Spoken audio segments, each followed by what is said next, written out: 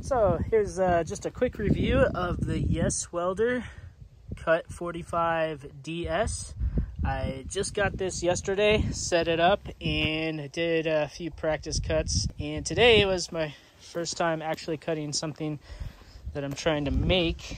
And it cut pretty good on the first cut, but on the second cut, at the very end, it just stopped. And I thought it was my circuit breaker.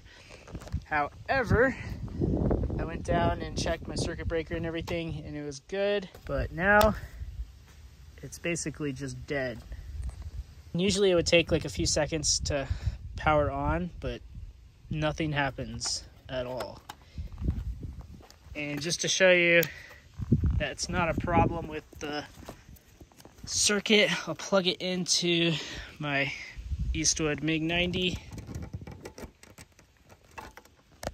It's hard to do this with two hands.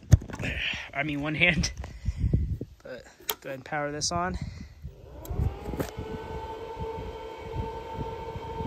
Power's on just fine. So this thing lasted about a day, and then it just died. It was lights out. So yeah, I don't think I'm gonna buy any more YesWelder products, but that's just me. It seems like some people have good luck with them. But anyways, this was just my experience, and that's why you try stuff out. So I'm just gonna package it back up and ship it back to Amazon, and I'll get my money back, and I'll maybe try a different brand. Maybe I just got a dud, who knows. Another thing to point out is that this is a high frequency start only machine, so it doesn't have a pilot arc.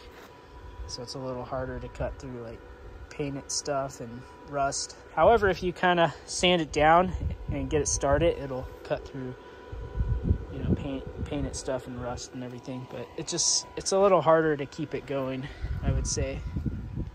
But it might have just been something wrong with this machine too.